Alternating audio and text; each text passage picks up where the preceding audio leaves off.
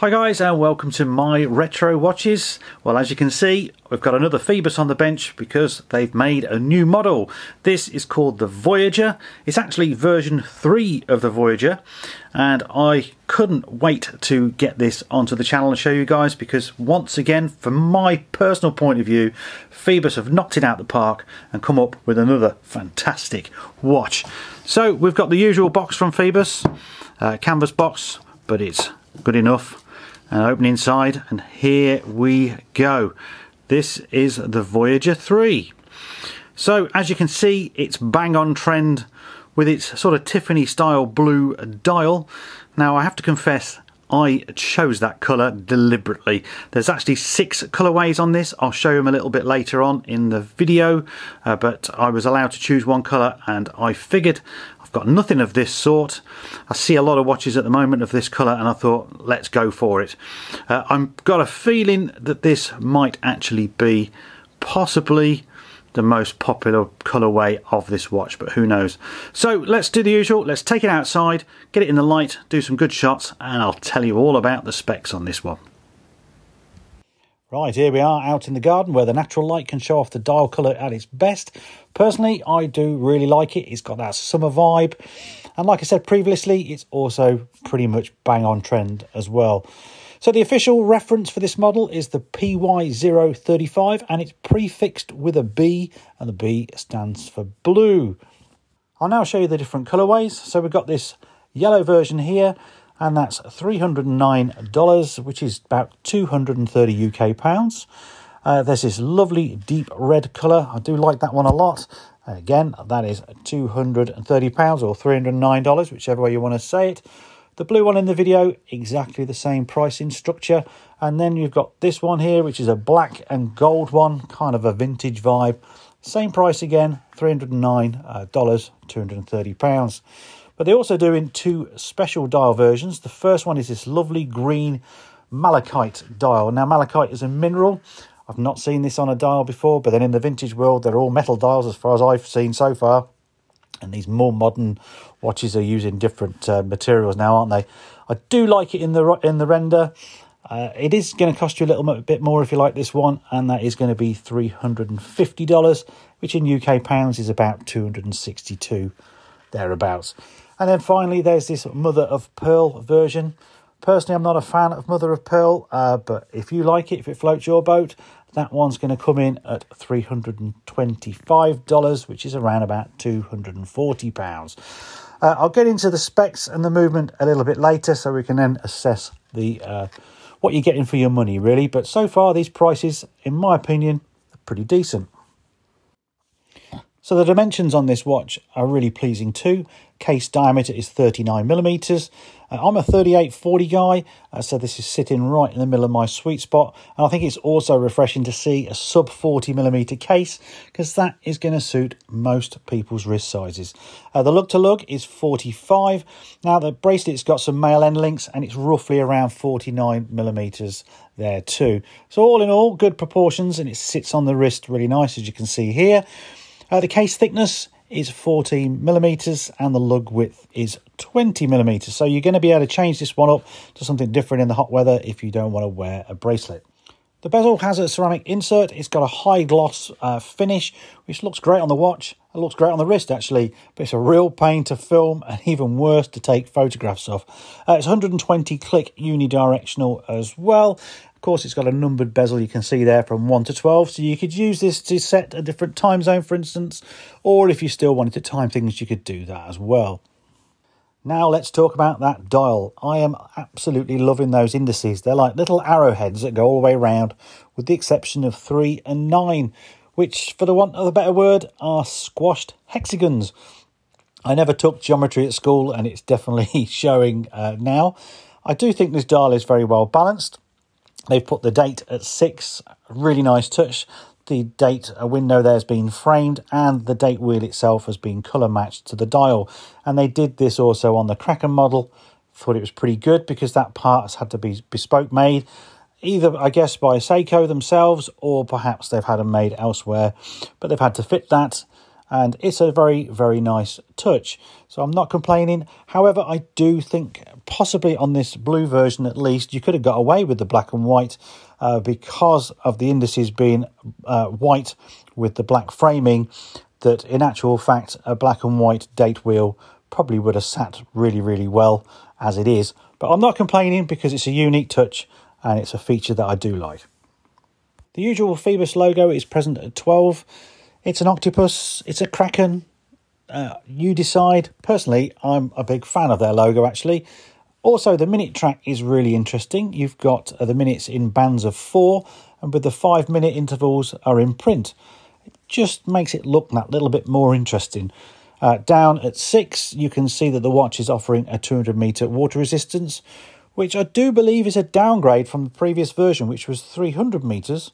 So I'm not sure why they've done that, but I would not consider this a dive watch anyway. It's more of a casual sports watch, and I don't wear any watches in water, so in many respects to me it's irrelevant, but I know a lot of you guys will.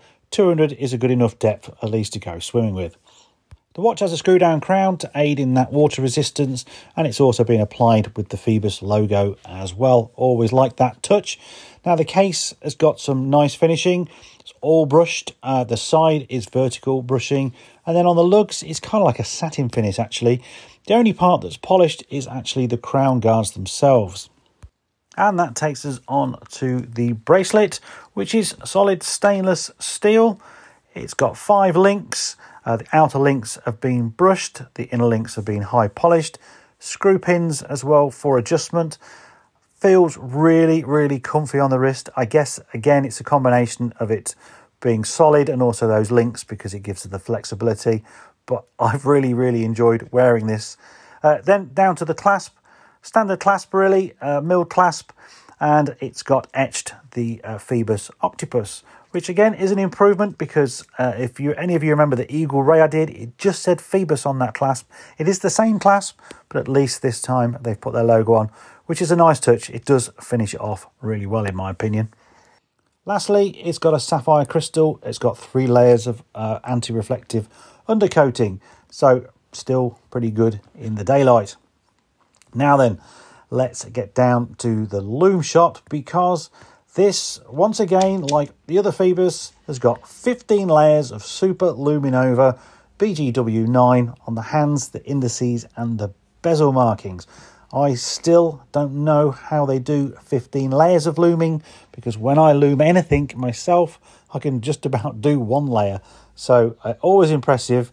It sounds impressive, but of course it actually looks impressive on this watch because, as you can see now. Lastly, we have the instruction book, of course, in case you don't know how to use the movement. There's the 2-year international warranty, which covers the movement. And finally, the free worldwide shipping that they offer and the full return and refund for 30 days after delivery should you not like your purchase. So here we are back on the bench testing the movement, because the movement is that trusty old Seiko NH35. Now, I am a fan of the movement because it's Seiko and I'm a massive Seiko fan. And this is a great movement really. It's 24 joules, it's hand winding, it's hacking, 21,600 beats per hour. Power reserve of about 41 hours as well. So it's got everything good going for it.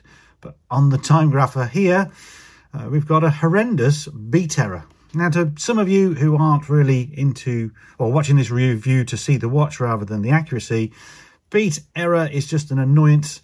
That's milliseconds, it's out. But of course, over time, that will basically give you erroneous timing. So I need to tighten that up, and I will tighten that up. I won't do it on camera for this, but for my own peace of mind, those lines have got to be a lot closer together. Look, it's now jumped to 0.7. Now, that is not Phoibos's fault because this is just factory from Seiko. So realistically, they should be improving what they're doing at the factory. But there we go. Let's just test it in a couple of positions, just you never know. Hopefully we're not going to see a fault. So we'll do the, I'm trying to think where I am now, crown up.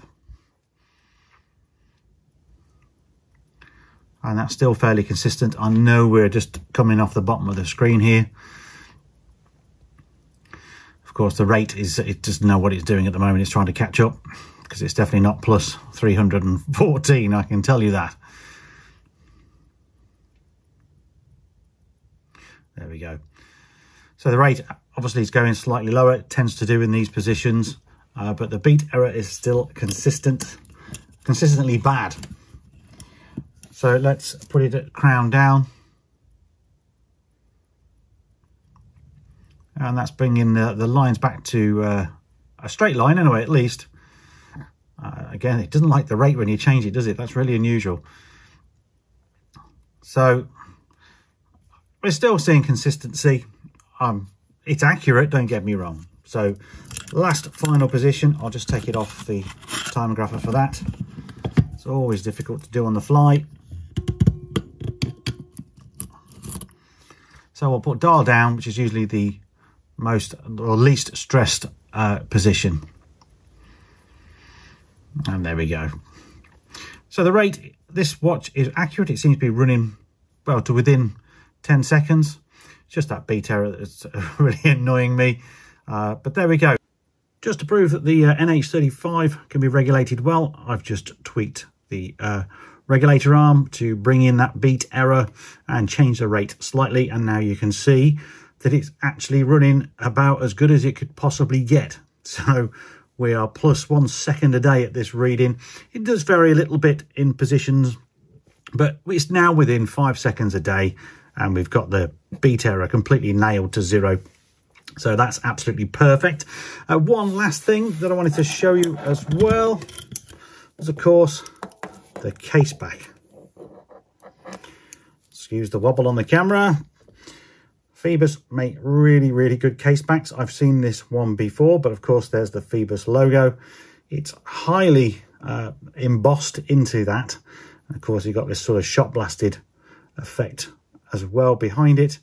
Really, really well executed. And I do love a good case back, and Phoibos have delivered again. So what are my positives? Well, it has to be the design.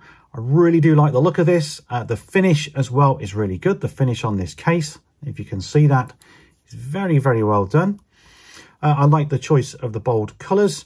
It's quite summery, and of course spring is on the way up here in the northern hemisphere, so this could be a nice watch for the summer. Of course, I also like those indices. They are applied, so you can see they're raised off the dial, and they do look very good, and they've been finished very well as well. The case size. So the case size is that real sweet spot, isn't it? 39mm, you know, really, really good. It's not one of those massive watches. It's going to suit just about every wrist out there, and that is good because they're marketing it for a wider audience, in my opinion.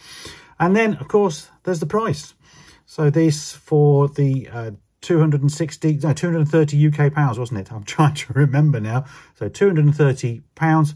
I think you're getting a great watch for that. It's filling that little niche gap that Seiko seem to have left behind. You know, Seiko have put their prices up, and I don't really think you're getting much more for your money, to be honest with you. And this is fitting there where they used to be. It's a area in the market that needs to be filled, and models like this are definitely worth a punt. So what are my negatives? Honestly, it is hard to actually give you negatives on this one. But the first one is the date ring or date wheel. You can see we're in low light conditions now, and I'm finding it harder to read. Out in the daylight, you can read that says 27, no problem at all.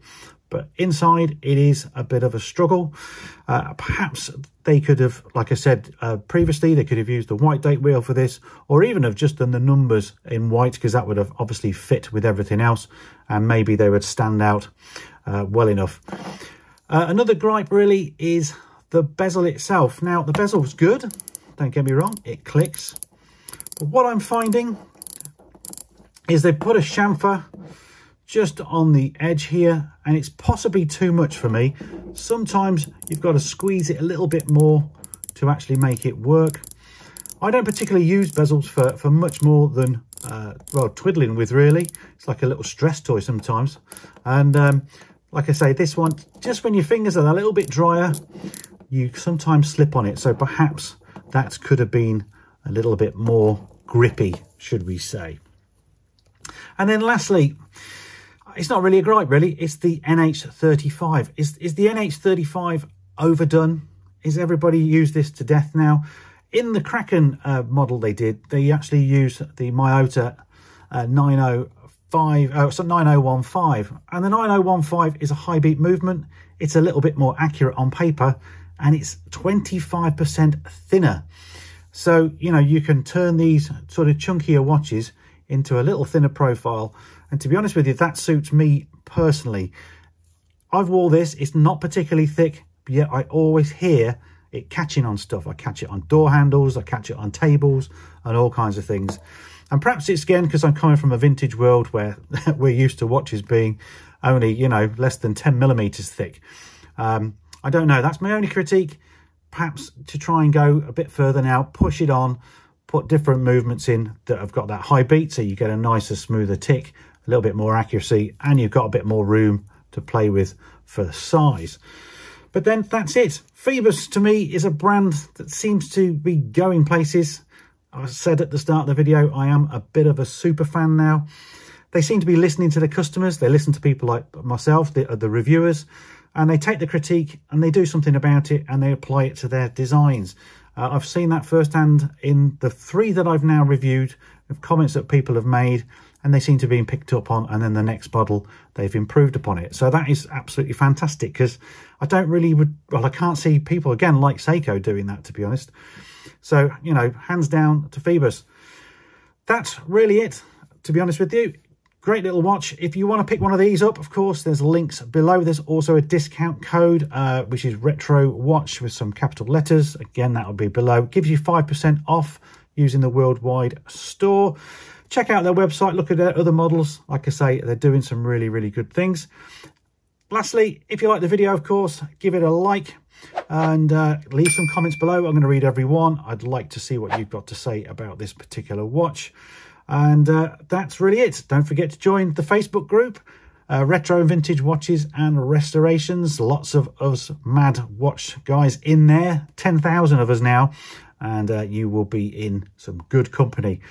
So more videos to come in for the regulars. I'll be back on the restorations. That's what's going to come up next. So I'll see you very soon with the next installment, and I'll give you a quick glimpse of the watch it's going to be. It's going to be this. We have a little Titus. It's a vintage watch. It's got a lovely, lovely ETA movement on this, so wait till you see that. And it's completely dead at the moment. It's not working at all. So we're going to find out what's going on with that, strip it down, and hopefully be able to repair it and bring it back into use. So thanks very much, guys, for watching, and I'll see you in the next video very soon. Bye for now.